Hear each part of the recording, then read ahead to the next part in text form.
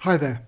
Now for this question, just asking you to try and simplify this expression here. See if you can do it as well without a calculator. So give you a moment just to pause the video. When you come back, you can either fast forward just to check out your answer, or I'll take you slowly through the work solution. Okay, welcome back then if you had a go. Now, there's more than one way of doing this. I'll just take you through the method I would use, but do experiment, okay? Now, with 16 to the power 3/4, this means to take the fourth root of 16, and when you've done that, just cube your final answer. Now, when it comes to onto this next bracket here, what I'm going to do is just let's take the y terms first. I can see that y cubed divided by y, that's going to give me y squared. So we'll just do that. We haven't got any z's in here apart from just the z squared on the top, so I'll put z squared there. And then I can see that the 4 will divide into the 12 3 times. So we've really got a third here. 4/12 is a third. So I'll just put 3 underneath here.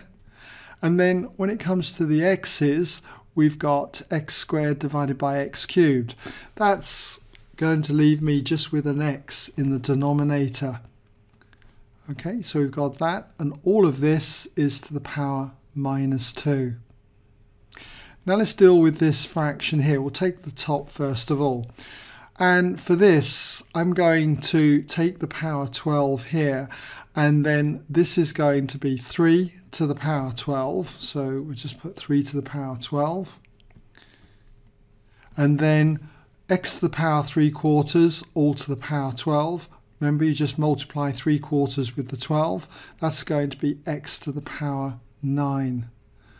So we've got that, x to the power 9. And then for y to the power 2/3, all to the power 12, that's going to be 2/3 times 12, which is going to be 8. So you're going to get y to the power 8. Okay, so that's the top simplified. Now we'll just divide this all by what we get on the bottom. So for this one, we're going to have 9 to the power 4. So we'll put 9 to the power 4 there. And then we've got x to the power -2 to the power 4. Multiply -2 with 4, and you've got x to the power -8. Then we've got y to the power 4. And then we've got z to the power 4. Okay, so that simplifies that a bit. Next, let's start with the fourth root of 16 all cubed. So we've got the fourth root of 16 is going to be 2, and then if we cube that, that's going to be 8.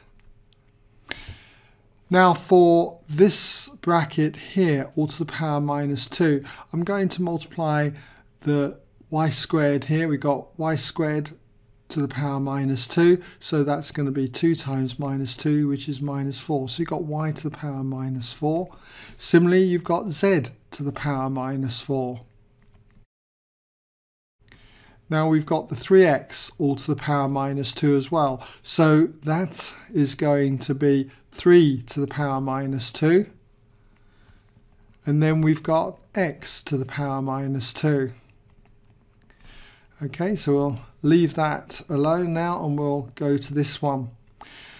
And with this one, I can see that if I work with the 3's here, the 3 to the power 12, I don't really want to work out 9 to the power 4, but I can see that 9 is 3 squared.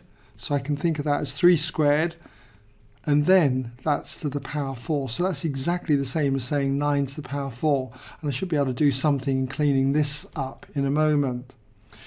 Now, as for the x's, here we got x to the 9 divided by x to the -8. So I would subtract the powers. 9 minus -8 is going to give me x to the power 17 there.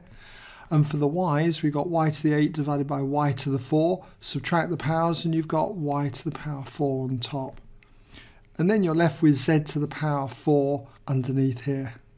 All right, so put z to the power 4. Next, what are we going to have?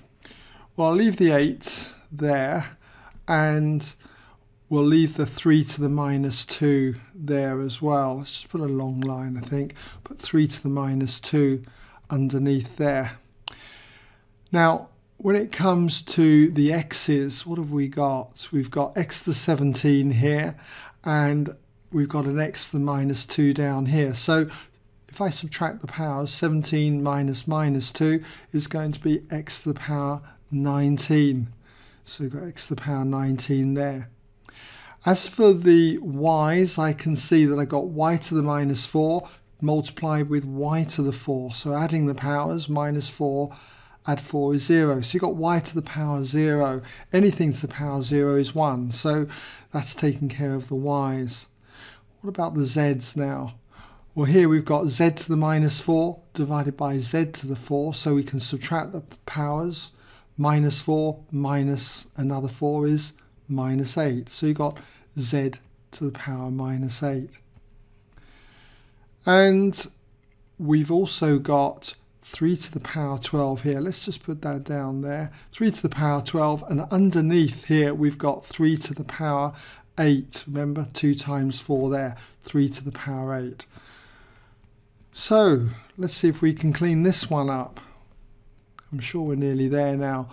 We've got 8 then, and I can see we can work with these 3's here.